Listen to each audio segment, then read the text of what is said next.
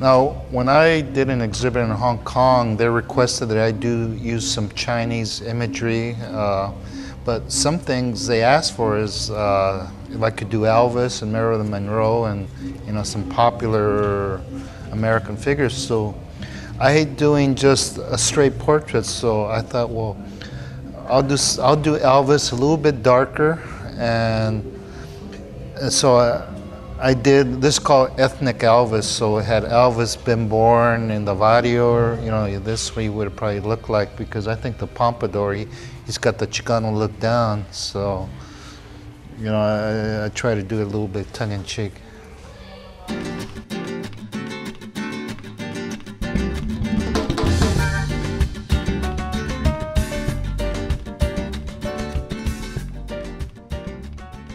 One morning I was looking at a little corn tortilla.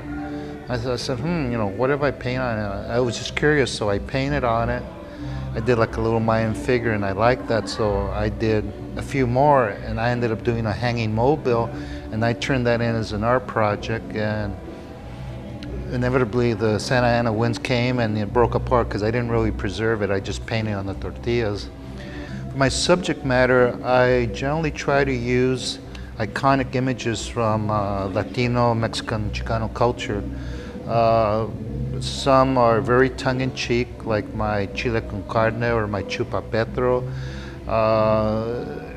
which have like a social commentary, whereas others are just traditional images of, say, Maria Felix, which is behind me, and she was a huge movie star Mexican diva in the 50s and 60s, I believe. And some have a religious theme, like the Virgen of Guadalupe, who's a huge cultural icon.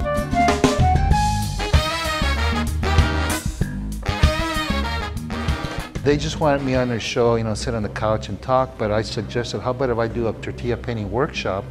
And they said, oh, that's a great idea. So I was in the Tyra Banks show last year, and I'm showing Tyra and Hilary Duff how to, paint on a tortilla, and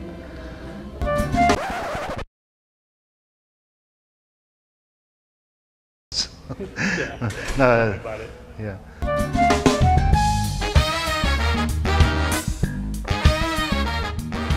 I think we need to keep evolving. I think culture is a constantly evolving thing, and that's what I'm doing here with my tortilla art. Hello, my name is Joe Bravo, and I'm an artist, but I'm an artist who does a very unique type of art. I paint on flour tortillas.